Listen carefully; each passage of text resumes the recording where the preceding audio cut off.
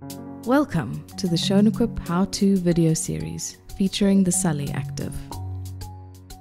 We'll be looking at all the important features of the device, how adjustments can be made for appropriate fitting, and the necessary tools required for the job. The Sully Active Kids Chair is a specially designed, rugged posture support wheelchair. It is ideal for young children from the age of 18 months and older, with basic to intermediate postural support needs. It is highly maneuverable and yet stable, allowing users with various levels of mobility to safely access more demanding terrain. Before making any adjustments to the seat, always consult a professional trained in seating for help. Be sure to check that the device was correctly specified for the user's measurements and needs. To set up the seat depth, you should first take a measurement of the user's thigh length. The cushion should then be cut to length and an appropriate shelf added. To adjust the seat panel on the device, you will need to loosen two small hand knobs located under the seat. It is easiest to access from the rear of the seat. Using a tape measure to check the depth, slide the loose seat panel to the desired position and tighten the two hand knobs underneath the seat again. Note that the footrest position changes automatically with the seat depth. When placing the user back in the seat onto the cushion, always make sure that there is at least 2 fingers of space between the cushion and their calf. Once all the adjustments have been set, the cover can be put back on. Adjusting the pelvic strap of the Sully Active is a simple process. The user will need to be out of the wheelchair to do this. Before proceeding, always make sure you complete the rest of the seating adjustments before setting the pelvic strap. To adjust the pelvic strap, first estimate the strap length required with the user still in the seat. After removing the user, the seat cushion should also be taken out. You will find 2 plastic buckles located on either side of the seat panel that can be adjusted. Adjust them by pulling the strap through the plastic clip that is situated at the end of the strap. Make the necessary adjustment and replace the seat cushion. Now place the user back in the seat, making sure that their pelvis is all the way to the back before fastening the pelvic strap. Always leave enough space for a hand to comfortably fit between the strap and the user. Make sure to center the pelvic strap padding over the user's stomach. Always consult a professional trained in seating before selecting a back system, and be sure to check the back system suits the user's measurements and needs.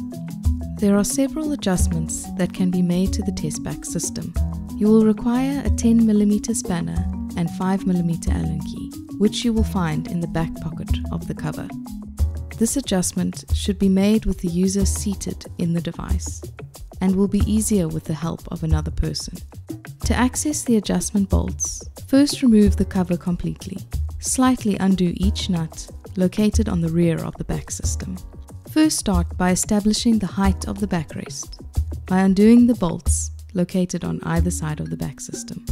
These secure the clamps to the push handle. The back can now be shifted up or down to provide appropriate support for the user. Tighten the bolts again once this position has been set.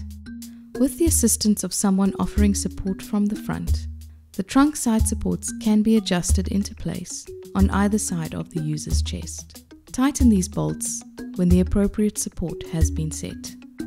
The tilt angle of the Tess Back can also be adjusted by undoing 4 small bolts located at the rear of the back on the slotted brackets. Once all the adjustments have been set, the cover can be put back on. To adjust the back to seat angle on the Sully Active, you will require a 13mm spanner and 5mm Allen key. This adjustment should be made with the user seated in the device and will be easier with the assistance of another person. The back to seat angle can be adjusted up to 20 degrees by undoing a set of bolts and nuts located on either side at the bottom of the push handle. Take care to support the user while making these adjustments. Once these have been removed on both sides, the push handle will be loose. Recline the push handle to the desired angle and tighten the nuts up again to secure the position. To adjust the footrest of the Sully Active, you will require a 4mm Allen key. This adjustment should be made with the user seated in the device and will be easier with the assistance of another person. The footrest can be loosened by undoing 2 button head bolts located on either side, just above the footrest. With the user seated comfortably on the cushion, slide the footrest up to meet the user's feet.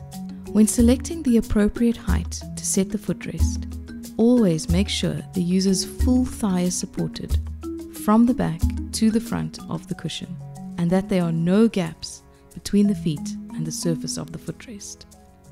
Once the user is sitting comfortably, the 2 nuts can be tightened again.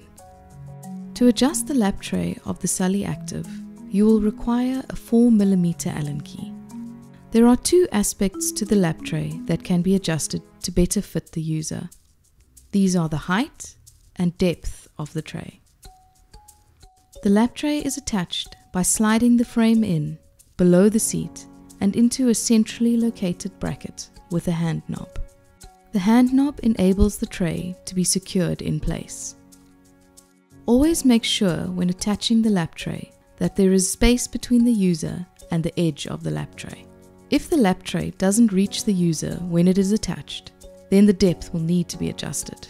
To adjust the depth, undo 4 button head bolts located under the lap tray and shift the bracket to the next position. Attach the lap tray again and check with the user. To adjust the height, the lap tray should be in place and the user comfortably seated. Undo the small grub screw located on the upright of the lap tray frame between the user's legs.